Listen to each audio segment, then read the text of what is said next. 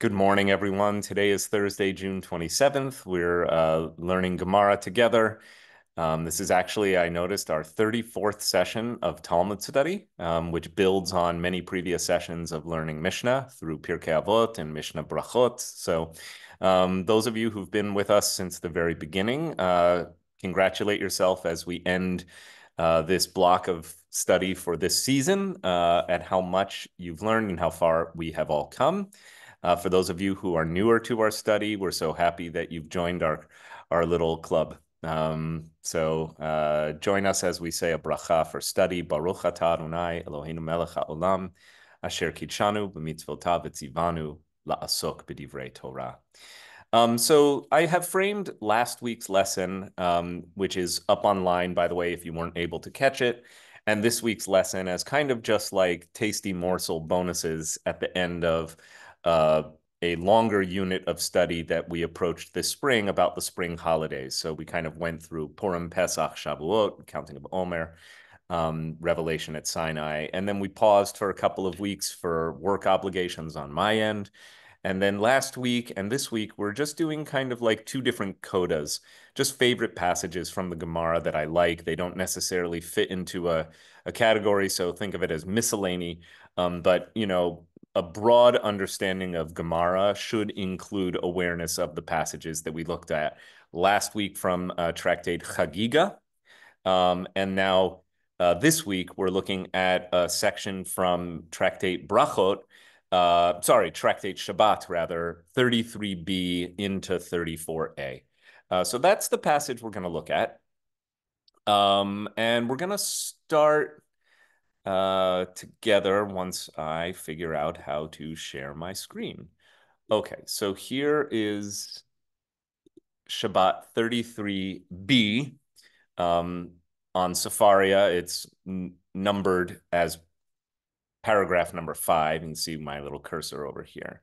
I'm actually picking up here at this sentence, which is where the passage begins that I'd like us to contemplate this morning. So, okay, so let's take a look here. Diyatvi Rabbi Yehuda v'Rabbi Yosei v'Rabbi Shimon. Diyatvi means that they were sitting. Yatvi is the Aramaic word for yoshev, which means to sit. Lashevet is the Hebrew word, the Hebrew infinitive form of the verb to sit. In Aramaic, it's diyatvi. They were sitting. Who were sitting? Rabbi Yehuda, Rabbi Yosef, Rabbi Shimon. So it just means like once upon a time, Rabbi Yehuda, Rabbi Yossi, and Rabbi Shimon were all hanging out, right? V'yatev Yehuda ben Gebrim Gabaihu. So it says that Rabbi Yehuda, who happens to be, this is interesting, you can see this here, a ben Gerim. He's right here. He's the son of converts. Yehuda ben Gerim, and when the little dotted line pops up underneath a name over which your cursor is hovering, you can click it and get a little information. And in this case, there's no known information about who this Judah son of converts is. So what Rabbi Yehuda are we talking about? Not clear. And Gabaihu literally means he was sitting on their backs, but it just means next to them, right? So you have 3 rabbis and then a 4th figure, Yehuda ben Gerim, is next door. Patach Rabbi Yehuda v'Amar. So the confusion is there are 2 Yehudas in this passage, but it's a pretty common name. So you have Rabbi Yehuda, this fellow, clicking on him, one of the most prolific scholars of the Mishnaic period, cited almost 3,000 times in the Tanaitic, that is the Mishnaic literature, taught by Rabbi Tarfon and others. And he was the interlocutor with Rome and with the Roman authorities. So a very, very important figure. This is Rabbi Yehuda ben Eli.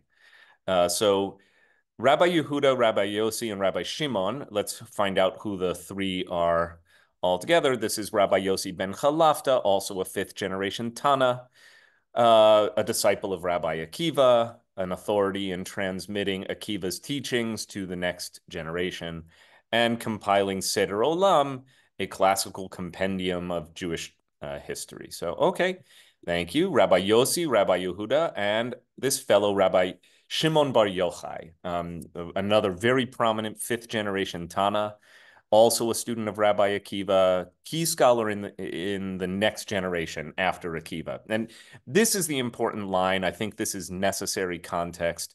Through his involvement in mysticism and his reputed authorship of the Zohar, you need to take that with a very hefty heaping of salt. The Zohar, which is the chief work of Jewish mysticism, or Kabbalah, is composed in Spain in the 13th century. So Shimon Bar Yochai, who lives in the 2nd century, is definitively not the author of the Zohar. However, the Zohar itself postures as a recovered work that was written by Shimon Bar Yochai when he was hanging out in a cave. And we're going to learn about what Shimon Bar Yochai was doing in that cave. But the legend in Jewish tradition is that this 2nd generation sage, Shimon Bar Yochai, is sequestered in a cave, as we're going to read today, for a very long time. And when he emerges, he's produced this incredible work of spiritual insight known as the Zohar, which again is the cornerstone of Jewish Kabbalistic tradition or Jewish mystical tradition. Mystics or Kabbalists in the Jewish tradition being the predominant sect of Jews, or it's a spiritual discipline within the master tradition of Judaism that is all about direct experience of the divine. Like all religions have their mystics, and all the mystics are the folks in any religious organization or orientation who are chiefly preoccupied with having a direct encounter with God. Like that can be accomplished through prayer, through meditation, through study, through mantras, through the use of psychedelic substances, through music and chanting, through breathing exercise. Like there are all sorts of things that mystics can and do, in fact, do to accomplish their religious objective, which is, again, to have a direct experience of the divine. I don't want to sit in a study hall and talk about God. As George Harrison, the mystic of the Beatles, would have said, I really want to know you. I really want to see you. I really want to be with you, my Lord. Right? That's the idea. That's what a mystic thinks and does. So Shimon Bar Yochai is, in Jewish legend and Jewish imagination, revered as the kind of father figure of Jewish mysticism. But there is absolutely, quantitative proof that Shimon Bar Yochai did not write the Zohar, which has been, definitively identified as a 13th century work. So we're off by 1100 years here. But it's also the way in which the Zohar affirms its own authority and legitimacy within the Jewish tradition by saying, hey, don't take it from some anonymous 13th century rabbi who wrote this in Spain. This is a document that we found that was written by the very hand of Shimon Bar Yochai when he was having a mystical kind of conversionary experience, secreted away in a cave for a very long time, about which we shall read this morning. Okay, so these are the three figures. Yehuda Bar Eli, right? Do I have that right? Yehuda Bar Eli, Rabbi Yossi ben Chalafta, and Rabbi Shimon Bar Yochai. Okay. They're all sitting around with a guy named Yehuda ben Gerim, the Judah, the son of converts, who we don't know much about. Patach Rabbi Yehuda v'amar. So Rabbi Judah opened up his discourse, patach, to open, v'amar, and said, Kama na'im ma'asehen shel umazo. How lovely, how beautiful, kama na'im, ma'asehen are the deeds from ose. Ma'ase is a deed or an action, are the doings, shel umazo, of this nation. All right, how pleasant are the actions of this nation? And as Scheinsaltz helpfully reminds us, we're talking about the Romans. And I'm going to pick up here in the English. So they're sitting around in, Roman occupied Judea, and they are, or possibly in the Galilee, and they're admiring all that the Romans have done for this part of the world. Look, they established marketplaces, they built bridges, they established bathhouses. Wow, like look at our civilization. Unbelievable. It's marvelous. Rabbi Yossi was silent. He had nothing to say. Rabbi Shimon Bar Yochai responded and said, everything that they, meaning the Romans, established, they established only for their own purposes. This was totally self-serving, on the part of the Romans. They established marketplaces, yes, but in order to place prostitutes in them. They established bathhouses, yes, but to pamper themselves. And they built bridges so that they could collect taxes from all who pass over them, right? They only are building this infrastructure for the sake of, I think, debasing the society that they have colonized and taking their money and their resources. Now, remember, this guy who's been sitting with them, Yehuda ben Gerim, Yehuda the son of converts, went and related their statements to his household. So he's been listening to these three prominent rabbis holding forth on, look at what the Romans built. Yes, but look at why they built it. He goes home and relates this conversation to his family. And those statements continued to spread until they were heard by the monarchy. So the way rumors do, word gets around. So this Yehuda, son of converts, starts spreading the word. And before long, it reaches the Roman authorities, who ruled and said, Yehuda, who elevated the Roman regime, shall be elevated. So they heard the story that Yehuda ben Eli, again, this fellow, this is totally wrong. This is a totally wrong footnote. That we're not talking about biblical Yehuda. We're talking about, sorry, so that's very interesting. Safari, I should tell them there's a mistake here. No, we're clearly not talking about the Bible's Judah. We're talking about Rabbi Judah ben Eli, one of the three sages, the one who said, look at what the Romans built. Isn't it marvelous? He shall be elevated because he said something nice about Rome. This is very, Trumpian. Clearly the value is on, if you praise the regime, you'll get rewarded for it. So the Romans, possibly also being somewhat thin-skinned narcissists, take this praise from this rabbi and say, let's lift up this rabbi's stature because he said something nice about our regime, and appointed as head of the sages. So we're going to make this Judah the chief sage for the Jewish people. And remember, I think, let's click up here where the link is actually correct. This is the guy who is the interlocutor with the Romans, right? So if you see from the footnote there, due to his conciliatory attitude toward the Romans, which you actually read about in this text, they, meaning the Romans, decreed that he would speak first at rabbinic convocations. He becomes the official spokesperson for the Jewish people. And Yossi, who remains silent, because remember, of the three rabbis, one speaks in favor of Rome, one remains silent, and one denounces Rome. Yossi, who remains silent, shall be exiled from his home in Judea as punishment and sent to the city of Tzipori in the Galilee, which is very interesting because presumably his home in Judea is more of a kind of Jewish enclave, not to the same degree of Roman assimilation as Tzipori. And some of you have actually visited Tzipori in the Holy Land. Some of you have even traveled with me to Israel on a temple trip and have visited Tzipori. It's one of my favorite places in Israel. It was the site of a prominent community of rabbis in the Mishnaic period. So it was one of the early places where the rabbinic study, rabbinic academies proliferated in the 1st and 2nd centuries of the Common Era, even before the Bar Kokhba revolt. And it was also, archaeologists and scholars have uncovered a city of uncommon interaction and interchange among Jews and Christians and pagan Romans. Like, we have evidence of all three of these groups living in a very, very kind of like interesting urban environment in the northern central part of Israel. Like, this is to the significant, it's probably about an hour and a half northeast of Tel Aviv.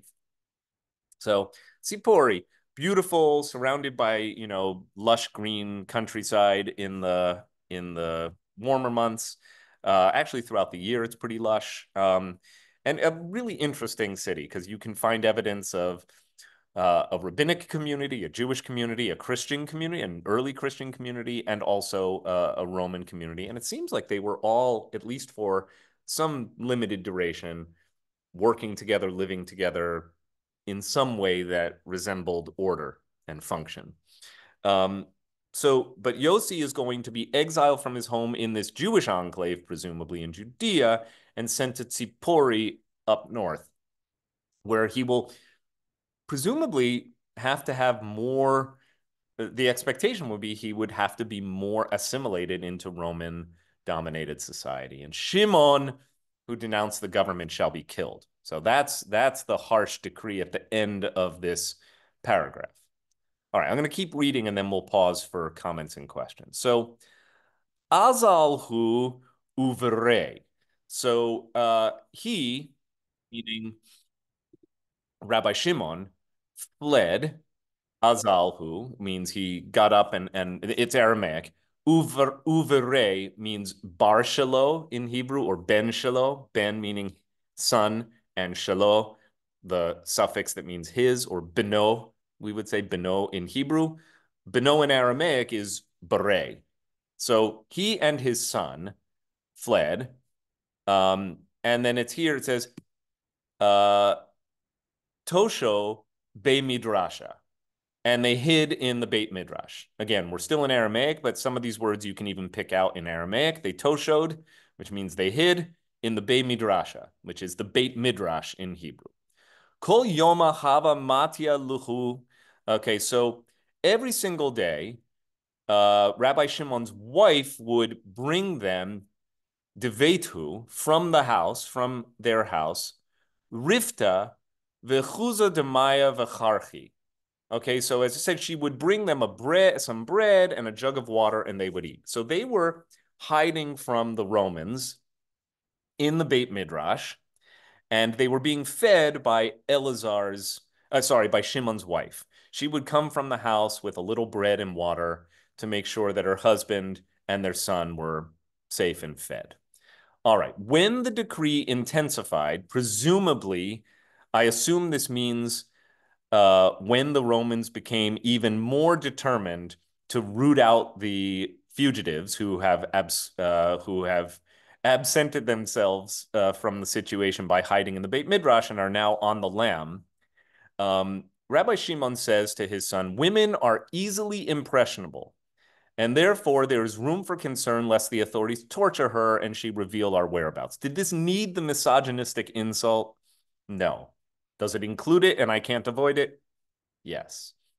So he kind of takes a swipe, not at his wife personally, but saying, look, she's a woman, she's weak-willed.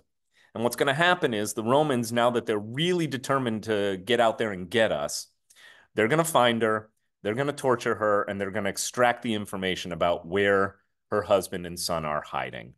Because she's been, aiding and abetting these fugitives. So they went and they hid in a cave. So they decide it's no longer safe for them to hang out in the Beit Midrash. And of course, the curious reader wants to know, well, wait a minute, how did they survive? No more Mrs. Shimon to bring them bread and water. Which reminds me, by the way, just as a funny side note, when Henry David Thoreau wrote Walden, which was all about like his sequestering himself on Walden Pond and contemplating the universe. And he makes it out like he was this scrappy, very like rugged individual who's able to survive out there on his own. It turns out that like every week, Ralph Waldo Emerson's mother would bring him like a care package of cookies and stuff like that. This is true. So he was getting like a Jewish mother care package from not a Jewish mother, but from Ralph Waldo Emerson's mom. True story. Okay, anyway, they decide it's no longer safe to hide in the Beit Midrash. So sorry, Mrs. Shimon, we're going to go hide in a cave. And of course, the curious reader wants to know, well, how did they live? Well, a miracle occurred. A miracle occurred and a carob tree was created for them, as well as a spring of water. So now the legend allows for us to suspend any disbelief and say, okay, that's how they subsisted. They're hiding in the cave, but they've got a carob tree and a spring of fresh water. They would remove their clothes, so they get all naked, and they'd sit in sand up to their necks. They would study all Torah all day in that manner. Okay, suspend a lot of disbelief, but they were hiding from the Romans in a cave, buried in sand up to here, facing each other, talking Torah all day long. How could they study Torah without the text in front of them? Of course, they had it memorized. the whole text of the Torah, right? So these are the great sages of their generation, and this is how they keep themselves sane. You ask, the readers should ask, are they sane or are they insane?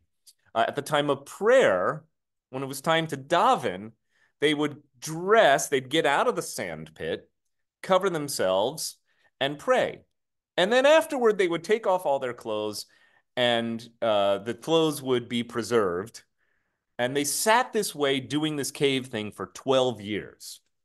All right, that's how long Shimon bar Yochai and his son, who again are on the lam from the Roman authorities who want to execute them for denouncing Rome, they sat that way for 12 years. Elijah comes to them. So Eliyahu Hanavi shows up after 12 years and stands at the entrance to the cave, and he says, who will inform Bar Yochai, Shimon bar Yochai, that the emperor has died and therefore the decree has been abrogated? So forgive the intentionally jumbled lexicon here, but the fatwa against them has been lifted with the death of the emperor, and they can safely come out of the cave. Okay, I'll stop here for just a second. Is everyone following the story? Are there any questions just on a peshat level, just on a kind of like what's happening to whom, when, and why thus far? Anything you'd like to clarify before we move on? Yep, mom and dad. Unmute, please. Sorry. Is there any meaning to be taken from the fact that the rat Fink was the son of converts? That's a really good question. And the answer is I don't know, because he doesn't really come up again in this section.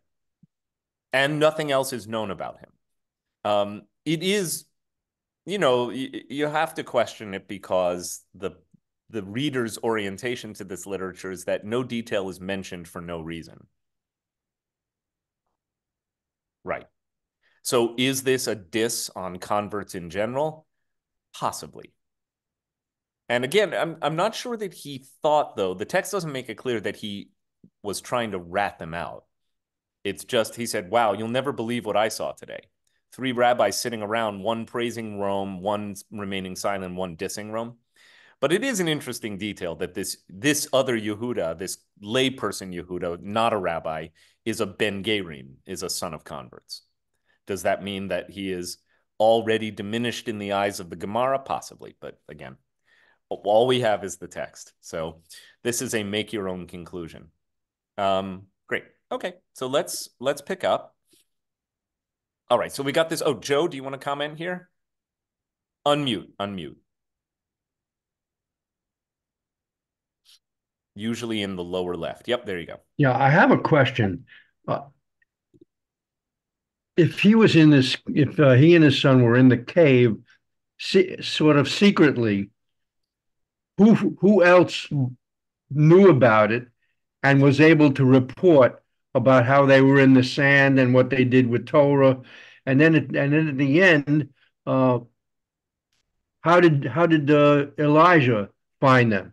Right. Okay. Well, again, all of this is just conjecture. One, much of what is reported in the Gemara is reported in the kind of omniscient third person narrative voice, right? This is what's known in the Gemara as the stam, which means the kind of plain or kind of like the stam just means the simple voice in this case, but the stam means the anonymous narrative voice that narrates the actions of the characters in a third person frame without necessarily requiring of the reader that you assume that the narrative voice was that the narrator was there to eyewitness it, right? So there's just a lot that's written in the Talmud that just says, here's what happened with these sages, and the anonymous third person narrative voice of the Talmud is the one telling us this, and that's why we accept it. And we're like, okay, the stam. They're like, how do we know this? The stam.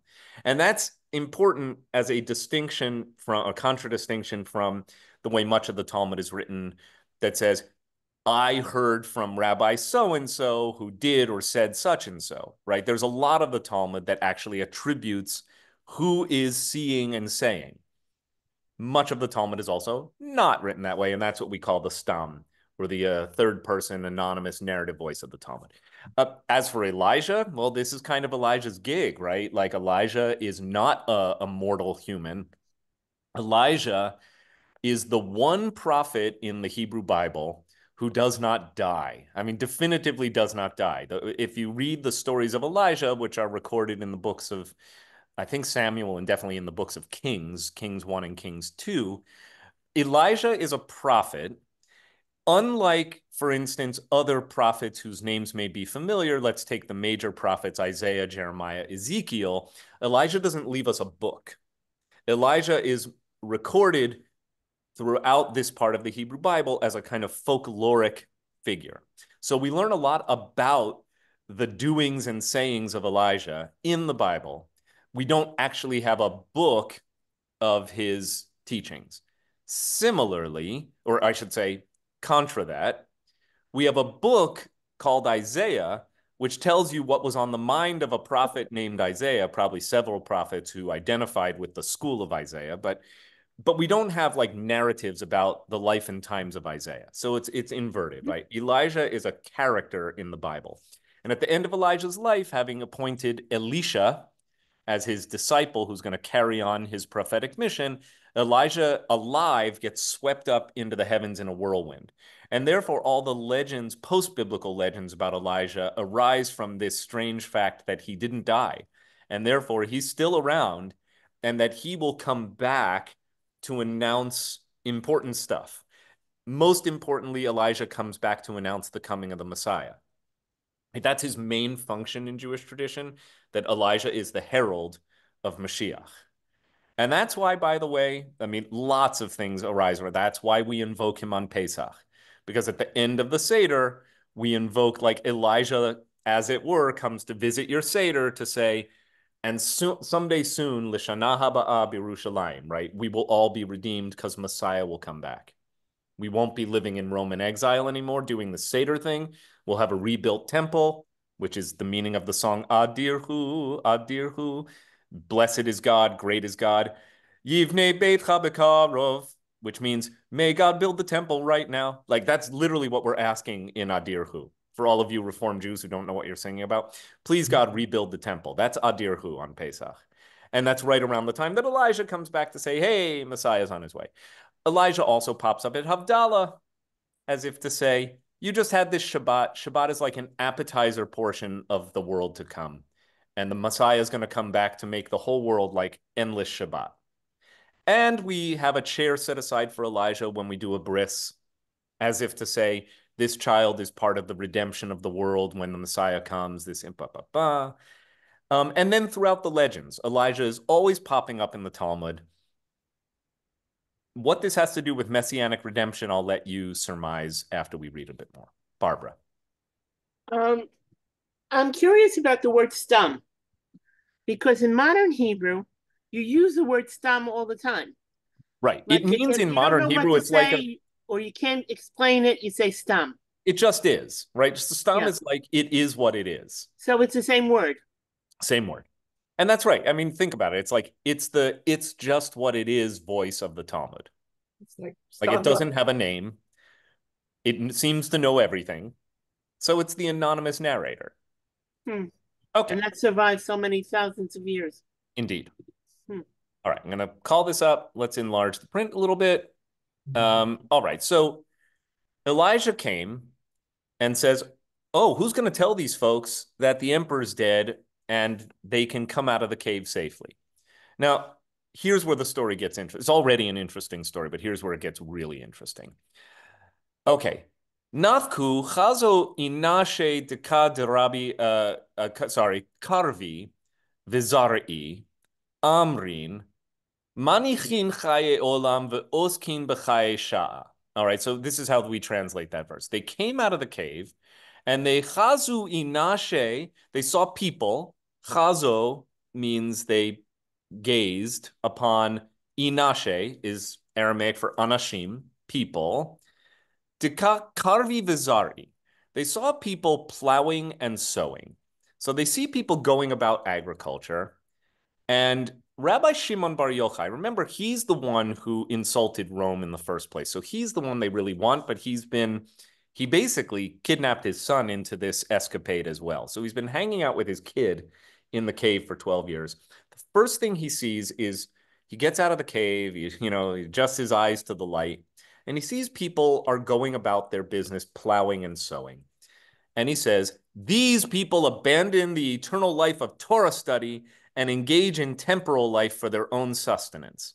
Remember, this is the same guy who dissed Roman marketplaces, bathhouses, and bridges.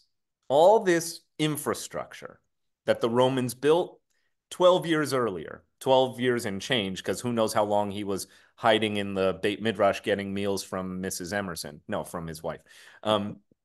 So he's been 12 years. And remember what they're doing in this cave.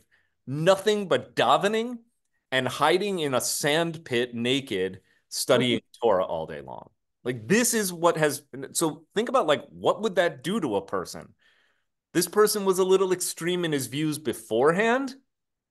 How does he emerge? And one of the questions I want us to contemplate is, what is a life of Torah study supposed to look like? Like, what are we supposed to get out of this? That's why I brought this as our last session before summer break. Really something to chew on. Okay.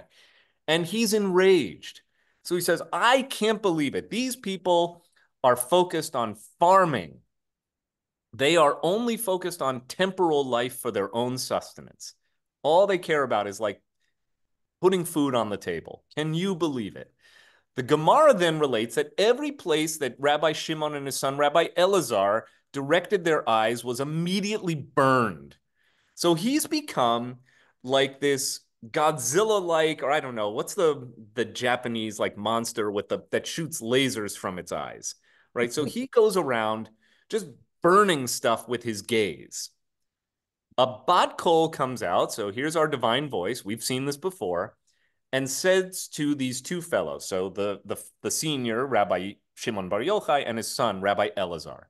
Both very prominent sages, by the way. Let's learn about his son. What's interesting, because up until this point, he hasn't been identified by name. It's just Beno, or Bare in Aramaic. It's his son. But now he's emerged, and he's a rabbi. He's a full-fledged rabbi, not just any rabbi. He's a really important rabbi. But this is interesting. Yeah, Rabbi Elazar ben Shamua, which probably means Rabbi Elazar ben Shimon. It's probably the same guy. They say he's a devoted student of Akiva. He stayed with Akiva even when Akiva was awaiting execution by the Romans. Akiva is one of the 10 martyrs of Rome at the time of the Bar Kokhba revolt, which fails. He then leaves Palestine, returns to set up an academy in the Galilee. Very, very prominent sages, and eventually is also executed by the Romans. But that's the story around his son. All right, a bat kol comes out and says, did you emerge from the cave in order to destroy my world? It's like, what the heck, man? Go back in the cave. So God basically orders them back into the cave. And they sat there for another year, another 12 months. They've already been there for 12 years, so now it's the end of year 13. They said, this rabbi son, this two rabbi pair, father son, the judgment of the wicked in Gehenna, even in hell, the wicked are punished for 12 months. Surely their sin was atoned in that time, is what Steinsaltz provides. In other words, they say, I think that we've had enough punishment. So they're back in the cave for 12 months, and they're like, okay, I think we've gotten the point. A divine voice emerged and said to them, emerge from your cave. I said, okay, I agree. Your sin is atoned for. Come out of the cave. And now something has changed. Everywhere that Rabbi Elazar would strike, Rabbi Shimon would heal. So they're still going about the world, but now they're using their apparently like supernatural mystical powers, one to harm and one to heal. Rabbi Shimon said to Rabbi Elazar, my son, you and I suffice for the entire world, as now the two of us are engaged in the proper study of Torah. Now, there's going to be more on this passage, but I want to stop here because there's so much to unpack. So do we need to recap, or are people pretty clear on what's happening here? But let's take questions or comments at this point. Like, what is this passage about? Because clearly to take this passage literally, I think would be to miss the point of this literature. This literature is, in my view, clearly crying out to be interpreted allegorically. What are we supposed to take away from this passage?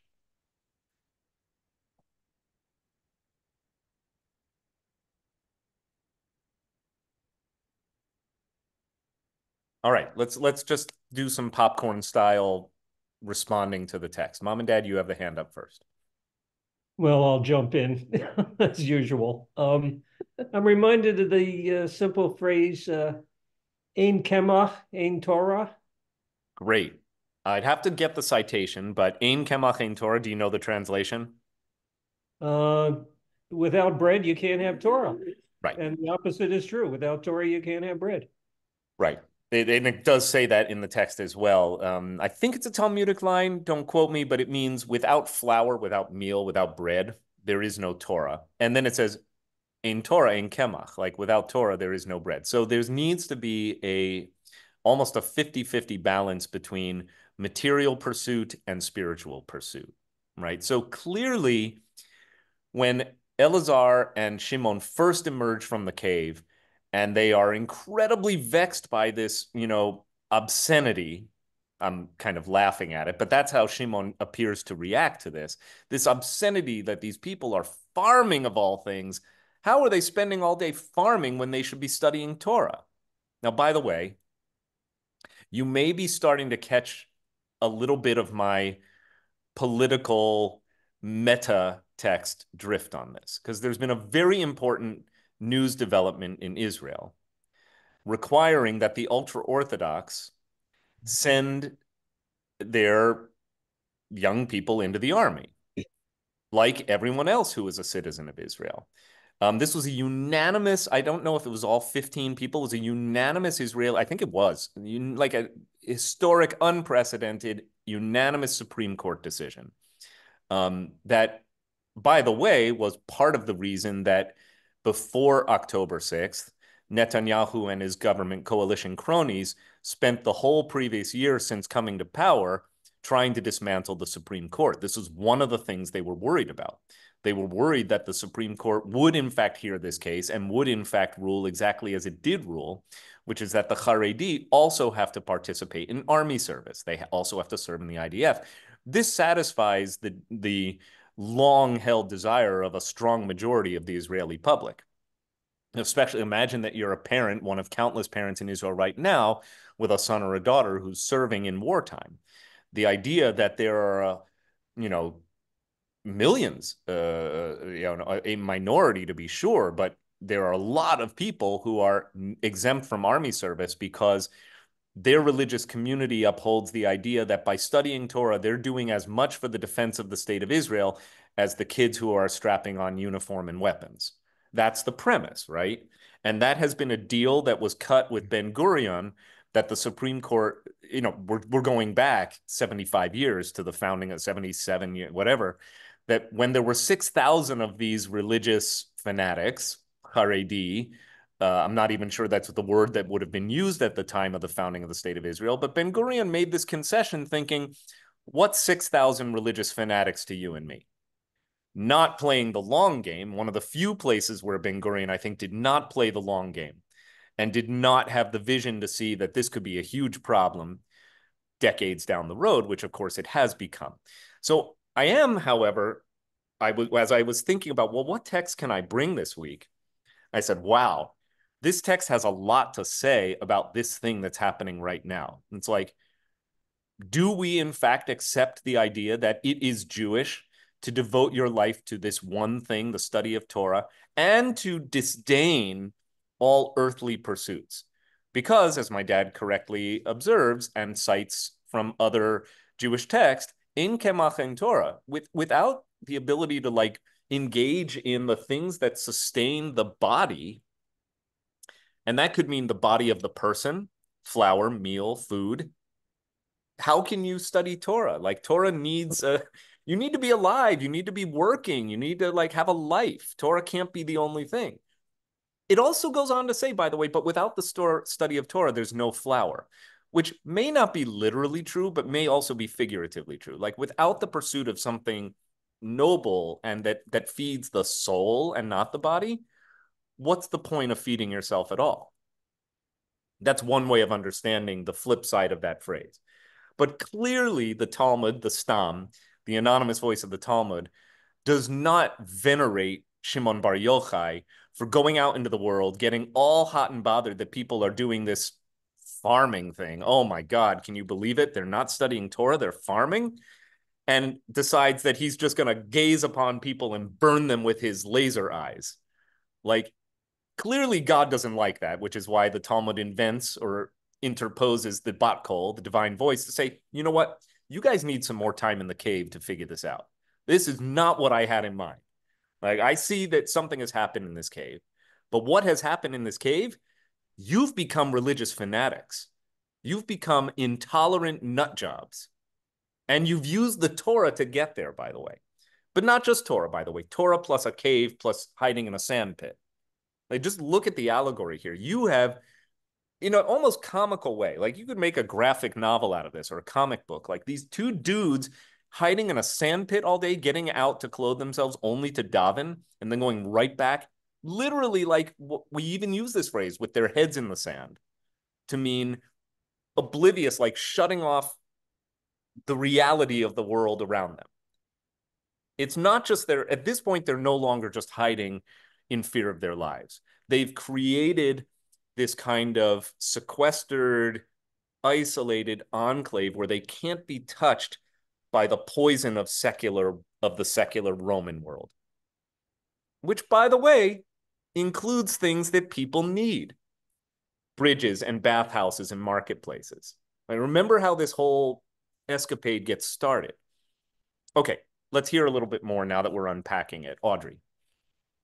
Okay, I just wanted to say that I remember reading in the beginning, the first days after October 7th, that some of the Orthodox left their yeshivot and went into the agricultural fields to back up what the others were doing. You know, those who had to leave to serve were those who were in agriculture couldn't keep doing that, so they filled in there. But also, it just occurred to me, my uncle escaped Germany and was here, and he was ultra Orthodox. His son is the Rabbi in Lakewood, and he served in the American army in Europe. And Right. if he couldn't get kosher food, he didn't eat. He would have water or whatever he could manage. I remember them saying this in Yiddish, but somebody translated it at his funeral, that he didn't shirk that responsibility. So, and there's nobody more extreme than he was. So I don't think it has to be. Yeah, and I would say that like that gives us a window into a kind of what I think is best understood through a sociological lens, which is that the religious communities of the world, but let's just keep our focus on the Jews, have become more extreme since World War II. Yeah. Oh, yeah. You see that everywhere. And I think that some of that, probably all of that, derives from the way in which the ultra-religious were more traumatized by the Holocaust than any other part of the Jewish world. Really? So in addition to already being at the extremes of the Jewish community before the Nazis came to power, you know, 1 in 3 Jews in Europe died in the Shoah. 1 in 3 Jews was murdered by Hitler, either directly or indirectly, during the Shoah. But 90% of the Hasidim were murdered during the Shoah. So 90% of the more extreme Orthodox Jews, the ones who were very easy to identify, they were the ones who went in droves to the gas chambers or were executed over pits in their villages. Like they were the ones who suffered the heaviest toll. So I think it's true, and I think October 7th has revealed this, that every single Jew in the world is carrying some degree of Shoah trauma still. How could we not? We're only 80 years removed from the event. So we still are in a world where people witnessed it. That will not be true for today's youngest. Right. Today's youngest kids, well, they will have been born into a world with Holocaust survivors, but they will die in a world without Holocaust survivors. So things are going to change, but right now, we're still 2nd and 3rd generation survivors, all of us. And we are still traumatized by it, which is why I think not necessarily to our benefit as a Right. people. Right. Many of us are responding to October 7th through a Holocaust lens, which I believe actually has been at least as problematic as it is helpful in terms of understanding what's happening. Because the comparison between Hamas and the Nazis, there are a few important points of comparison that line up, but there's mostly things that I observe that are really different. In some ways, I think Hamas is worse. Yeah. However, Hamas doesn't have the kind of massive imperial state power to back up its intentions. More than we thought. More than we thought. Right. And that's one of the things I've been talking about. So anyway, my point is that it's largely unhelpful in terms of intellectual rigor to bring a Holocaust frame to what's happening between Israel and Gaza. I don't think that's the main story. No. I do think that part of the main story is that Jews, wherever you are, have Holocaust trauma and are therefore predisposed to see things through a Holocaust lens. Am I still unmuted? Yeah, but it's not only the Holocaust. That was the most recent event. It has been forever.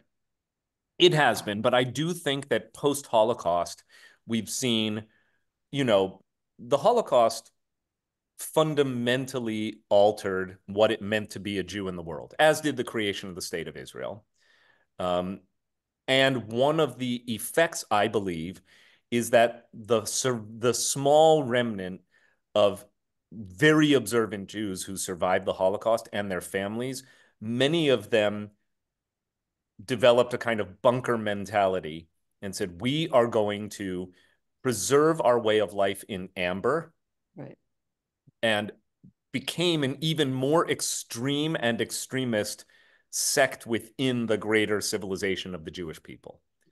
And so, again, that's just a way of affirming what you're saying, that the idea of like a very observant Orthodox Jew who nevertheless still served in the US Army does not quite line up with what we've been seeing for decades in Israel, where these people kind of like, again, please just accept this as an analogy. I'm not trying to use this too much to give a drash, but my drash today, in part, is that the Haredi resemble Shimon Bar Yochai in that cave, buried in sand, doing nothing but studying Torah and davening. And when they come out, they're not so well equipped to interact with the real world. They're like, what's this farming business? And I'm like, well, farming is like what allows me to be alive. Somebody's got to do it. So the idea that they're disdainful of it, clearly God says, come on, guys, get back in that cave. You haven't learned anything. Then they come out, and at least one thing has changed. Shimon Bar Yochai now is like a healer. He's using his mystical God powers to heal. What's he doing with his eyeballs? We don't know. Elazar is still a wrathful individual. But there's something to be said for the appraisal at the end of the paragraph we just read that says, now you've got it. One of you harms and one of you heals. I was a little bit startled when I reread this, a passage with which I'm deeply familiar. But again, going through it again, you start to pick up nuances and phrases that you've never paid attention to before. We're going to go back to the text in a moment, but let's hear from Audrey, please. Sorry, let's hear from Michelle. That's where the hand is. So the whole structure of this story is really odd, and it struck me this way when I've heard it before. The whole construct of this isolationist hiding in a cave, being away from the world is contrary to, for most part. I think it's a rare structure in Jewish lore, first of all. Second, there is the whole the Jews tend not to promote this sort of traditionally aesthetic, deprived existence associated with others. I mean, 2 weeks ago, we just read about the Nazarites, and that was, as a limited construct. Now, I know this wasn't forever, this was a dozen years, but that whole, like, you're apart from the world, is not traditional, is not widely found in Jewish tradition and stories. And so I've never quite understood why this whole structure was necessary or useful for this purpose. And it's not like it's a common motif. Yeah, you're right. I don't really have much to say other than that I appreciate what you've observed because it's not something that you see a lot of in the literature. So, I mean, again, clearly the Talmud is just peppered with all sorts of interesting, self-contained aggadot or folklore. And that's what I think this is. This is just one more example of Jewish folklore that the Stam or some anonymous editor, redactor saw fit to include in the traditions. So the complement to that is, why is this story so popular? Because it is one I have heard with my very limited Talmud experience, there are 2 or 3 stories that seem to be the most favorite, that come up again and again and again. This one makes less sense to me for that than most. Well, I mean, I think that's a good thing to sit with.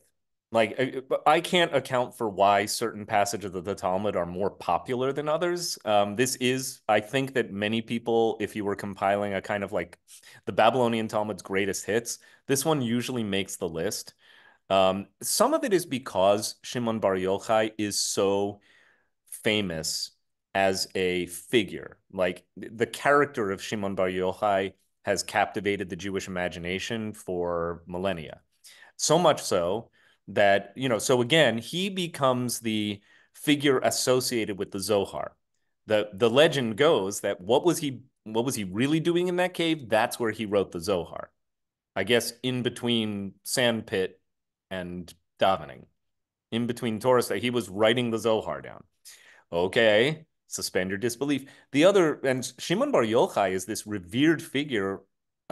His grave is up in the very far north, and every year at Mount Meron, and every year his disciples, certain sects within the Haredim, make pilgrimage to his grave. And in fact, several years ago, not that many, but several years ago, there was a terrible stampede, and like thousands of people died making pilgrimage to Shimon Bar Yochai's grave on Lag BaOmer, which is the time when, remember, the plague was checked during the 7 weeks of the Omer. So there's this tradition that Shimon Bar Yochai, I don't remember if it's like his soul propitiates God on your behalf if you visit him on Lag BaOmer. I don't follow all these traditions because I think a lot of this is superstitious narishkeit.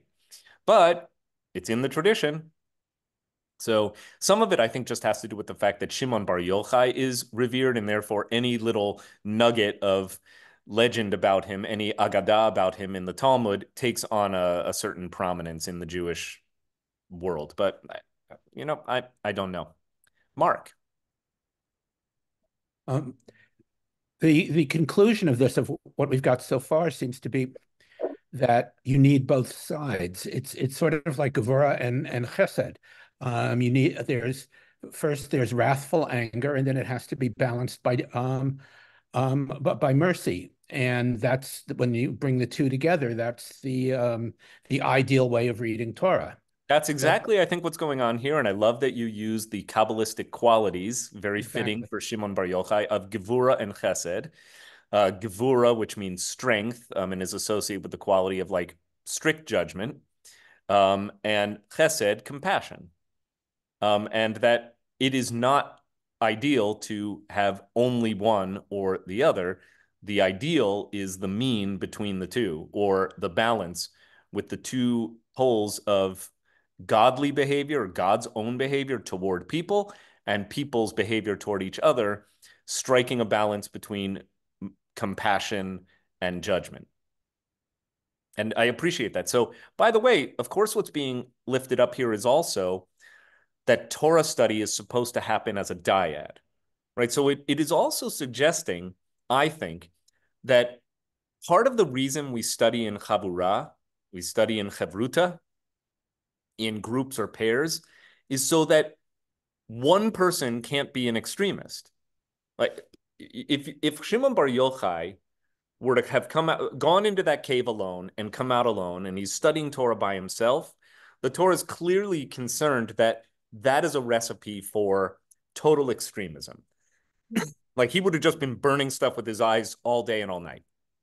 The idea that optimal Torah study requires another person, presumably to moderate your views. So if your views are too extreme in one direction, your partner moderates in the other direction, and vice versa. Okay, mom and dad. As you know, Mom and I almost share a birthday with the state of Israel. And it seems to me that the difference now is that for the 2 millennia since the diaspora, as long as Jews were considered scholars and bankers, there was no penalty for anything you could do to the Jews.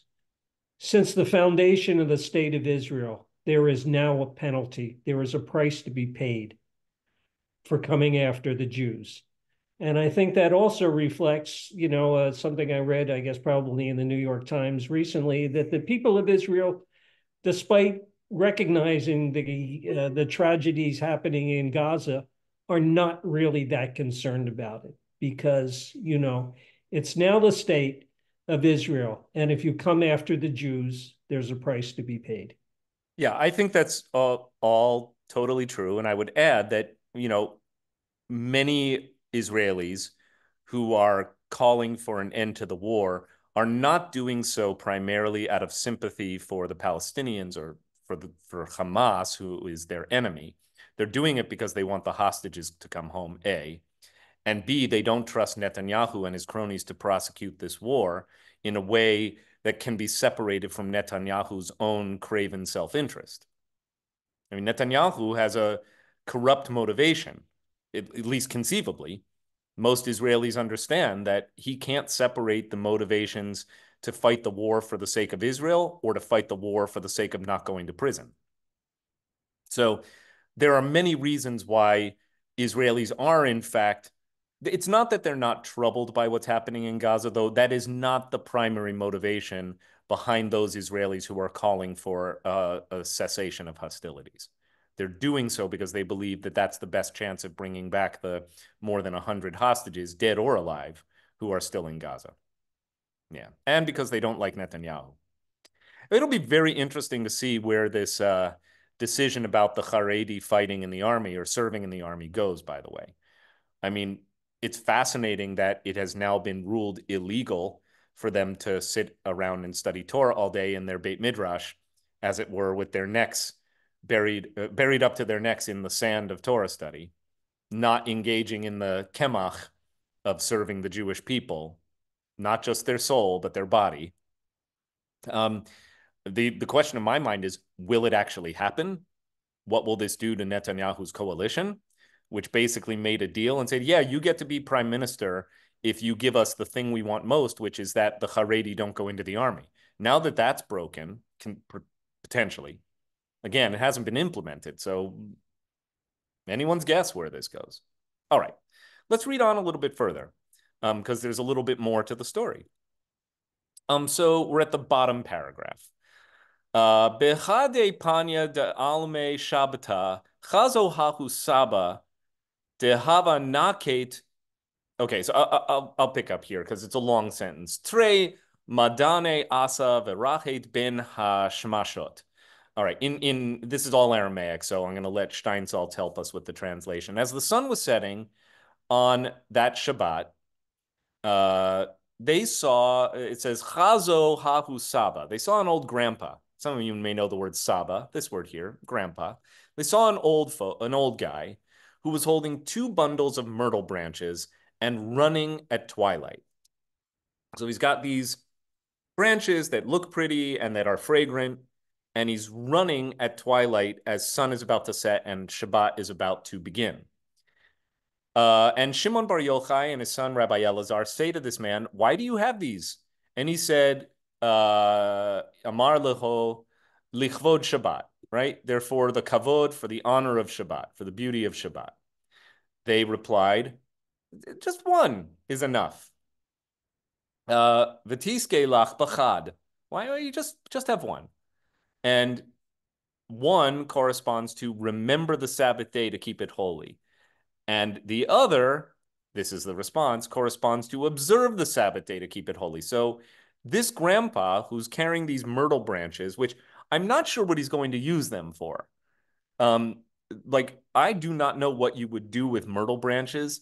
I think the point is that he's carrying something and he has to get home very quickly. He's encumbered with these. These aren't like little, I imagine they're like really big. So he's bringing home, is it firewood? I don't know, something he needs for his house. And if he gets caught carrying stuff after Shabbat starts, he's kind of hosed because you're not allowed to carry on the Sabbath.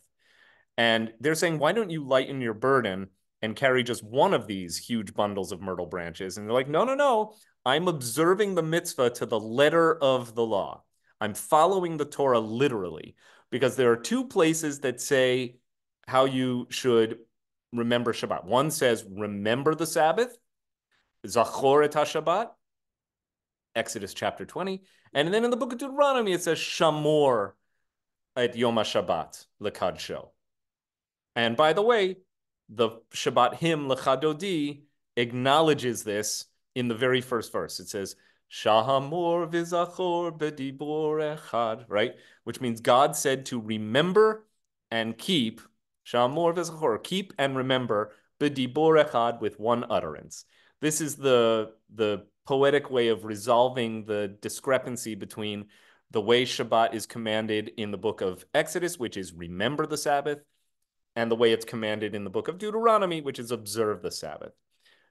None of which is the most important thing for understanding this passage. The important thing is that they see this guy encumbered by whatever he's carrying. They're concerned that he's going to violate the Sabbath if he keeps going, which is why he's running. He has to beat the clock so that he can light candles, put his burden down. And it's like, why are you carrying two of these myrtle branches? And he says, I'm doing it out of the honor of Shabbat. Why? I'm both remembering and keeping, one for each. Again, I'm not clear on what he's doing with these branches, and I couldn't find the answer anywhere. But Rabbi Shimon, remember, he's become the moderate voice after the 12-month punishment period in the cave. He says, see how beloved the mitzvot are to Israel. Look at the lengths this old guy is going to, burdening himself with two bundles of myrtle branches just so that he can fulfill Shabbat to the letter of the law. Their minds were put at ease, and they were no longer upset that people were not engaged in Torah study. In other words, they see something that suggests more than just people sitting around learning Torah. He sees people who are living Torah. They're living Torah values in their way. This guy is going out of his way to do something that he believes is lichvod Shabbat, for the honor of Shabbat. And they start to settle into this new reality of living in the real world, not being in the sand as masters of Torah. Continuing a little bit. So Rabbi Shimon's son-in-law is a fellow named Rabbi Pinchas ben Yair. He heard this story and he went out to greet him. He brought him into the bathhouse. Remember, that's the thing that 13 years earlier, Rabbi Shimon had problems with. Bathhouses, they're homes of licentiousness and prostitution. And that's, the Romans have done this for their own, pleasure. As opposed to, this is actually a kind of nice infrastructural facility in our town. All right. He brought him to the bathhouse and began tending to his flesh. So he's getting a rub down. He's getting a massage, which is what you do in the bathhouse. He saw that Rabbi Shimon had cracks in the skin on his body. So he's giving him a nice, lotion treatment, some olive oil, whatever, some citrus, maybe a little salt scrub. He's tending to him, his body, not just his Torah mind. And he notices that Shimon is crying, and the tears fell from, Shimon notices that his son-in-law, Pinchas, is crying, and the tears fell from his eyes and caused Rabbi Shimon pain. Rabbi Pinchas said to Rabbi Shimon, his father-in-law, woe is me that I have seen you like this. In other words, oh my God, you've been sitting in sand for 13 years. Your skin looks awful. Look at how much you've aged. Let me help you. It's terrible to see you in this condition. Rabbi Shimon says, happy are you that you have seen me like this, as had you not seen me like this, you would not have found in me this prominence in Torah. As the Gemara relates, At first, when Rabbi Shimon ben Yochai would raise a difficulty, Rabbi Pinchas ben Yair, his son-in-law, would respond to his question with 12 answers. But ultimately, when Rabbi Pinchas ben Yair would raise a difficulty here means a conundrum in Torah. Rabbi Shimon ben Yochai would respond with 24 answers. So what's going on here? What is this conversation all about that's taking place in the bathhouse over the rubdown? Let me try and give you the important points. So his son-in-law comes along and notices that his father-in-law is in very bad physical condition, right? His skin is completely ravaged from poor nutrition. He's been eating carobs and water, hiding in a cave for 13 years. He probably looks very sallow. He steps out of the cave. He probably gets a terrible sunburn. He just looks awful. And as he's giving him this rubdown to try and treat his body, it's like it pains him to see his father-in-law in this condition. And Shimon says, Boychik, this is important. You need to see not just the scars on my body or my withered skin, but how much Torah I have mastered because of the self-deprivation I put myself through. You know, long ago, before I went into the cave, you would raise a Torah difficulty, and I would have 12 answers for you. But now, when you raise a Torah difficulty, I can give you 24 answers. In other words, my Torah knowledge has become so capacious that I love the idea that one question could prompt 12 answers, let alone 24. I mean, how Jewish is that? But this is a guy saying, no, no, no. The physical suffering was all worth it because look at what a master of Torah I've become. You need to see that. You need to see that that kind of dedication to Torah is worth any bodily torment that you might put yourself through. I see some of you shaking your heads going, Rabbi, I'm not sure I buy this. But remember who Shimon Bar Yochai is, right? He's the religious extremist who's trying to figure out after 13 years, can he live in the real world or not? His rejection of Rome is what sent him on the lam in the first place. He hides in a cave up to his neck in sand for 12 years doing nothing but davening and studying Torah and maybe writing the Zohar, if you believe the legend. He comes out, he's clearly unable to function because he's burning everything in sight. I even don't know if that was intentional. Just everything enrages him, including farming, the one thing you need to survive. God says, no, no, no, you didn't get it. He goes back in the cave. He becomes a moderate, but he still believes that everything he's been through has all been for the benefit of increasing his ability in Torah. Okay, mom and dad, unmute before you speak. But our tradition is definitely anti-mortification of the flesh in order to gain spiritual enlightenment. So this seems contrary to, to Jewish practice, evolution, as opposed to other, religions where people march and flail their backs with chains and that kind of thing. This just seems alien to Judaism. I accept that, by the way. Often when people ask me, well, what does Judaism say about X? And I'm always like, okay, first of all, you're talking to a Reform rabbi.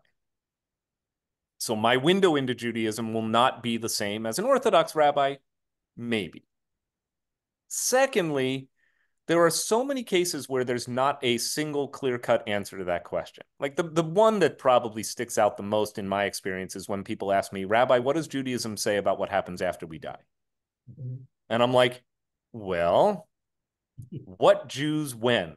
Or even what Judaism where and when? I think if you look at the whole Jewish enterprise over thousands of years in all parts of the globe where Jews have established our civilization, you can say, I like the word constellations or emphases. Judaism can be seen to have relative emphasis on certain ideas and relative de-emphasis on other ideas. So what I try to communicate is that whether you're Orthodox, Reform, Conservative, Reconstructionist, or nothing, if you want to know what Judaism says about life after death, it varies widely. And it is not true to say what you might have learned as a Reform Jew growing up, that Jews don't believe in an afterlife. But it is also not true to say that what happens after we die is the or even a primary consideration of how to live a Jewish life. That's not an answer a lot, because people want just a clear-cut answer. Rabbi, what is, but I'm like, well, you have to read a semester's worth of reading for you to get a satisfactory answer to that question, because lots of Jews in lots of places, including today, really believe that there's something after we die. And they don't all agree on what that something is. There are some, again, constellations of agreement. But big picture, especially when you look at like Christianity centers the afterlife in its religious doctrine.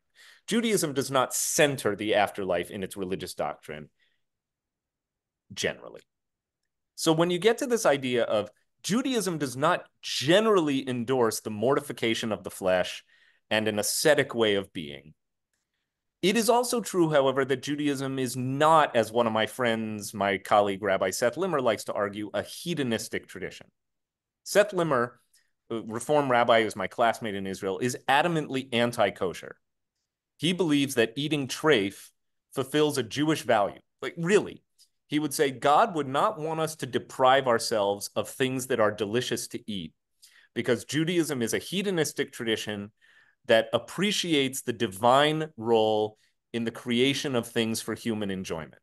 And he'll cite text at you. He says, that's why we fill a cup of wine when we're happy, because we want the sensory pleasure associated with joy.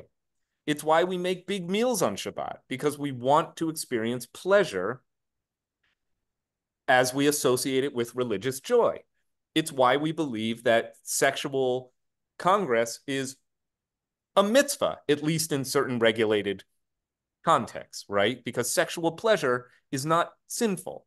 It's God-given, right? So in all of these ways, he'll argue that, therefore, eating bacon, which is delicious, fulfills a Jewish value. And he's dead serious about it. He's not playing this for laughs. And I take exception to this. And I would say, Seth, the the constellation of agreement in Judaism about treif is that it's treif. As much as I want to, I like treif a lot. I want what you're saying to be true, but I can't get behind it. So I think, Dad, you're right, that in general, Judaism does not endorse asceticism. It certainly doesn't endorse sequestering yourself in the cave and divorcing yourself from the material concerns of the world, which, by the way, I think is a point that this passage makes. However, the idea that Shimon, he's not transformed in the sense that he now rejects asceticism entirely. And he's saying, no, the mortification of my flesh was a necessary price to become a master of Torah. Now, is that a dominant view in Judaism? No. Is it there? What was that old like Prego jarred tomato sauce? It's in there, right? Wasn't that their slogan? Like, oh, I want my tomato sauce to be chunky with mushrooms and peppers, and it's not just a liquefied goo. It's in there. That was their slogan. I feel like, yeah, in terms of the vast array in the annals of all Jewish writing, there's still substantial writing that suggests that secular life corrupts and Torah life purifies. And there's enough that's in there to allow certain people who are bent toward extremism to begin with to lean into that and say, this is what God really wants from us, which is, of course, how the Haredi today justify it. Right? The Haredi aren't just complete crazies who have a completely warped view of Judaism. I think that's unfair. I think the Haredi have enough that's in there where they can say, yeah, God really does want us to sacrifice work, sacrifice pleasure, sacrifice, taking care of our bodies, taking care of our families, and instead rely on the welfare of the state so that we can do one thing, which is bury ourselves in the sand of Torah up to our necks all day, every day. The Supreme Court just disagreed with that premise. Now, again, okay, thank you. That's a long discussion, but I think it's not a digression. Mark and Ann in that order, please.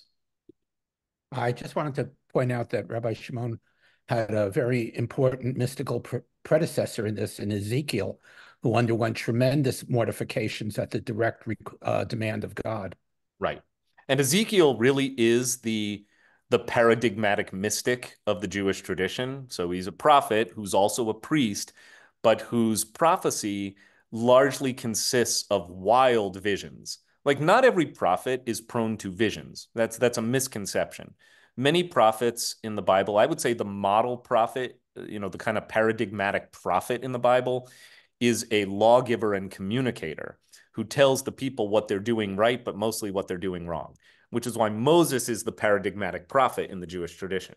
But Ezekiel's teaching is based in significant measure on wild psychedelic visions, which has led, by the way, more than a few scholars to conclude that he had schizophrenia or some other significant mental illness, because his prophecies are unlike much of what's in the Bible. They are out there. He has visions that really are wild. But yeah, he's very much the ascetic. And his prophecy becomes the kind of paradigm for a figure like Shimon Bar Yochai. Great. Okay, Anne, you're up. Unmute. When we were talking about an afterlife, it reminded me of what I asked I asked my grandmother about that. I asked my grandmother, is there an afterlife? And she said, this life is a life too. Right. And I think actually that's lovely, Anne. I love that aggadah. I love that anecdote. I think that's a very Jewish answer. Like that's really good. You've kind of summarized what I think is the trend in Judaism, but you notice I'm choosing my words very carefully. Like I like to talk about trends within Judaism, constellations of meaning, as opposed to definitive up, down, yes, no, black, white answers. You just don't get that. You've got this vast array of literature, and even I am underqualified to say I've read it all and I can surmise that the dominant trend is X. Like I think I can do that with some authority, but I'm willing to be challenged. Again, for my buddy Seth Limmer, sensual and sensory pleasure is a core concept of Judaism. For me, it's not. Like my read on the Jewish tradition is that no, the pursuit of sensory pleasure, while rarely denigrated, is also rarely elevated to the point where it becomes an overarching religious edict intended to govern Jewish behaviors. Does that make sense, what I'm saying here? Okay, so let's get back to the coda. The passage goes on and on and on and on, but I think there's a nice place for us to end. So we'll read one more small segment, and then we'll have a lovely summer filled with Torah study and sensory pleasures. Okay, so Shimon has now had this real life experience. He's seen a man doing something for Shabbat that appears not to be linked to the direct study of Torah, but he has kind of another aha moment where he's like, oh, this guy is taking a mitzvah very, very seriously. Praise be. Like, maybe there's more to this Torah thing than the cave. Like, this is really a long dialogue about, well, what is a life of Torah? Is a life of Torah sequestered in a cave? Or is a life of Torah having to compromise and live in the real world? Obviously, you know what I think. Let's see what the Gemara says. Rabbi Shimon says, since a miracle transpired for me, you can see that ho'il means since, v'itrachish nisa azil. Okay, so itrachish means a miracle happened. And nisa is a nes in Hebrew, nisa in Aramaic. A nisa happened for me, azil. Atkein milta, I'm going to go fix something. Atkein, I'm going to do a tikkun. So this is like, wow. What's the miracle? Is the miracle that he survived the cave? Is the miracle that he was sent back to the cave as punishment to reconsider burning everything with his eyeballs? Is the miracle that he saw a poor old man gathering wood before Shabbat in order to fulfill the mitzvah of Shamor v'Zachor? I think it's that. One way or another, he's acknowledging that something has happened to him that has blessed him, so he's going to go out there. But he doesn't, look what he says. He says, I'm going to go fix something in the world.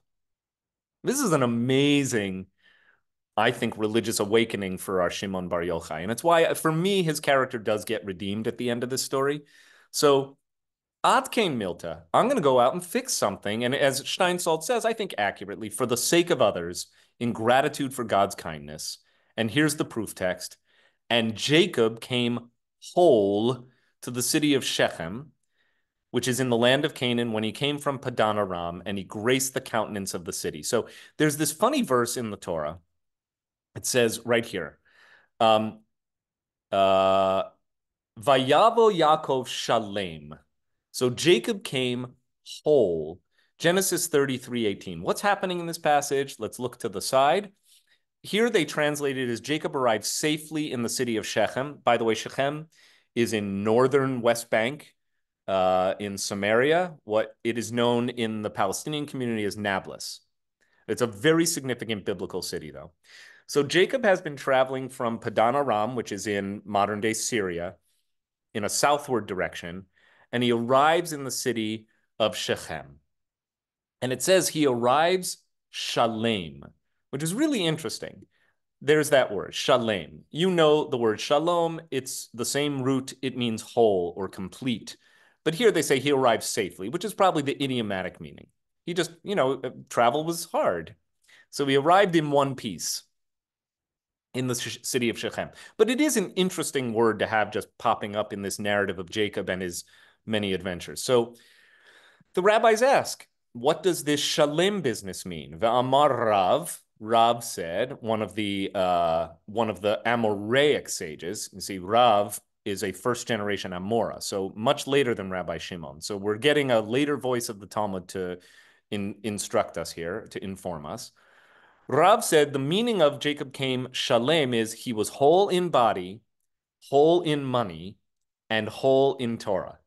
So when he arrived in Shalem, he was physically unmolested. He was intact physically. He arrived in one piece, but he hadn't lost any of his money, hadn't been stolen by bandits. So he had his assets and he hadn't forgotten his Torah. So what does he do? Now that he is Shalem, he graces the countenance of the city, which is a poetic way, which is reported in the Torah, meaning he performed gracious acts to benefit the city. What did he do? Well, Rav said he established currency for them.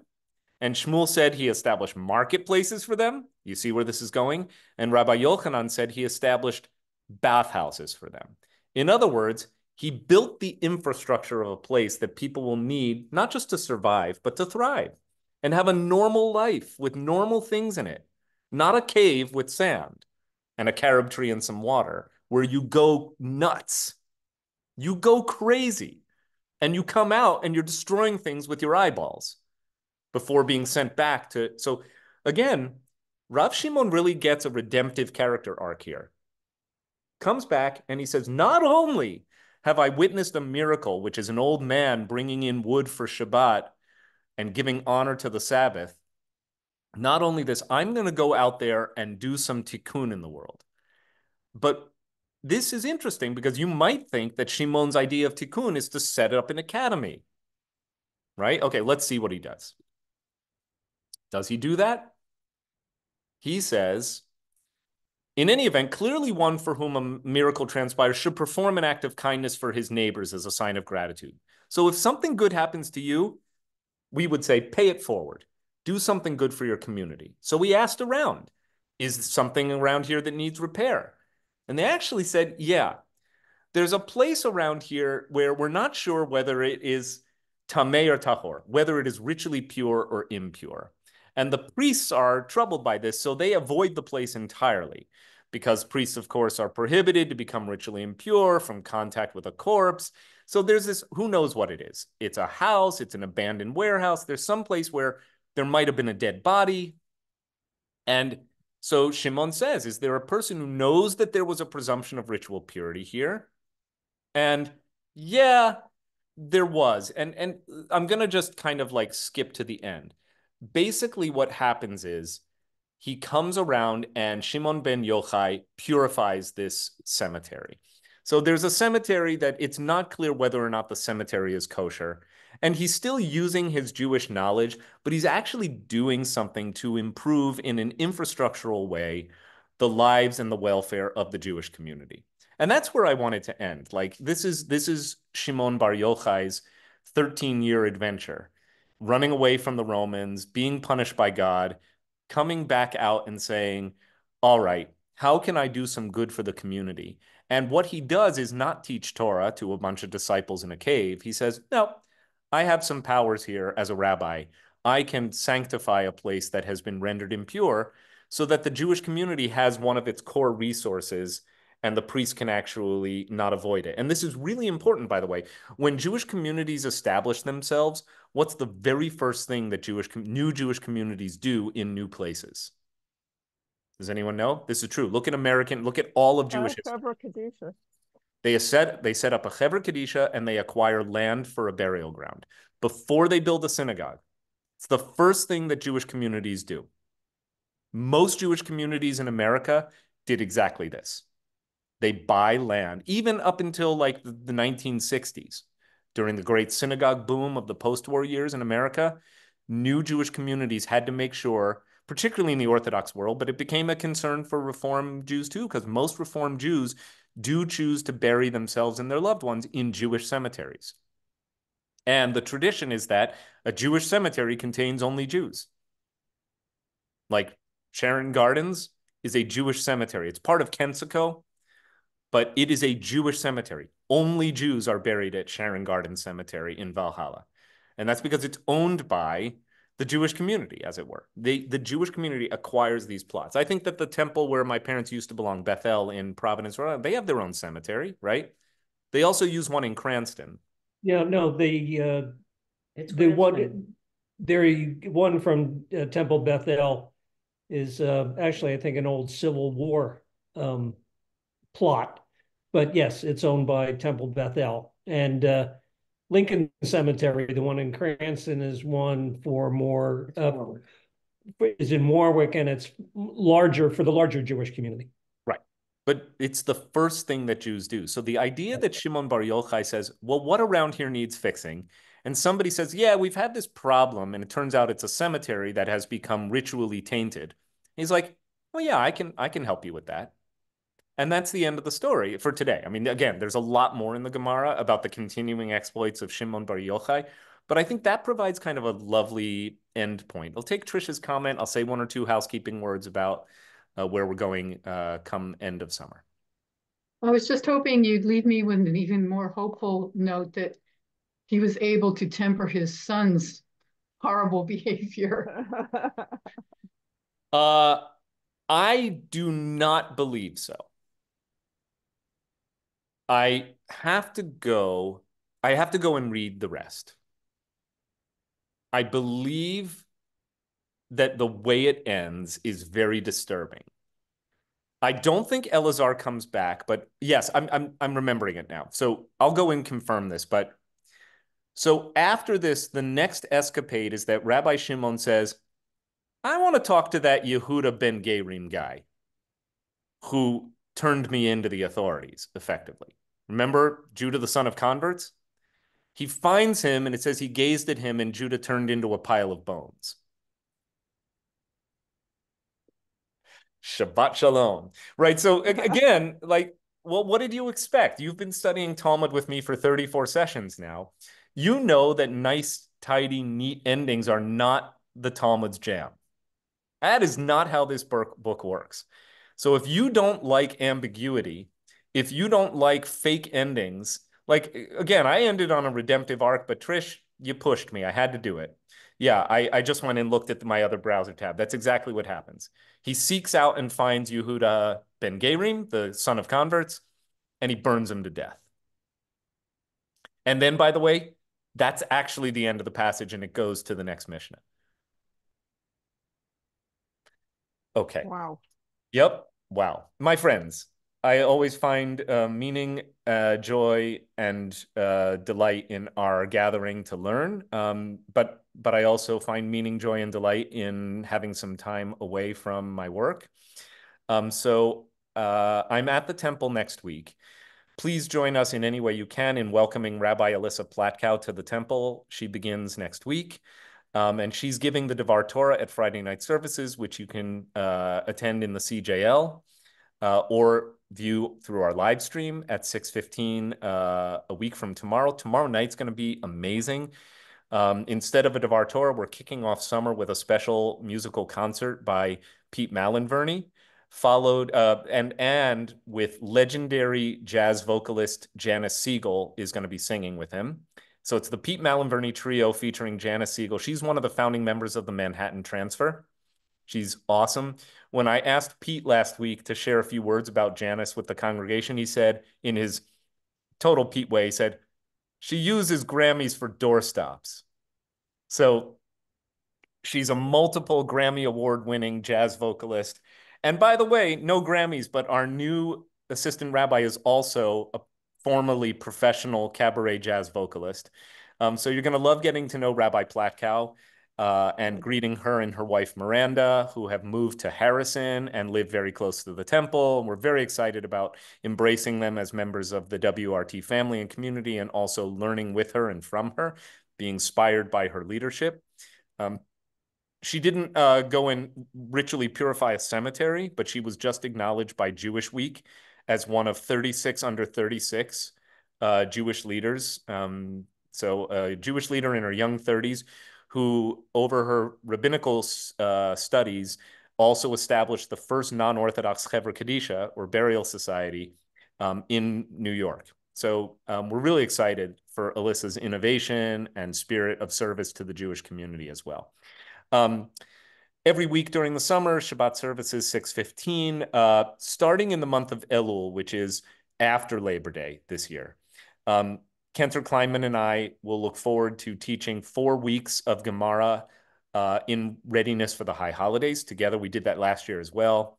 And then after the holidays, I'll pick up the fall semester of Gemara study at our usual Thursday Zoom channel and time, where we will be studying the Jewish life cycle through the Gemara. So next year's study is all about the cycle from birth to bris, bar mitzvah, bat mitzvah. Bat mitzvah is not so in there, but coming of age, marriage, divorce, death, funeral, like all of those main building blocks of real lived Jewish life. Let's find out what the Gemara teaches us and why these life cycles are in fact marked the way that we mark them even today, very much indebted to the Gemara. So that's going to be the fall semester. So much good learning coming up.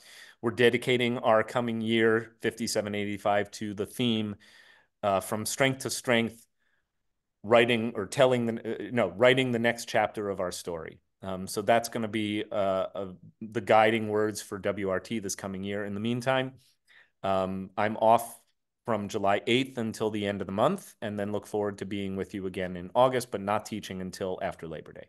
So have a wonderful summer. Shabbat Shalom, Rabbi. You too. Thanks. Feel better, Mom and Dad. Thanks, guys. Bye. Bye.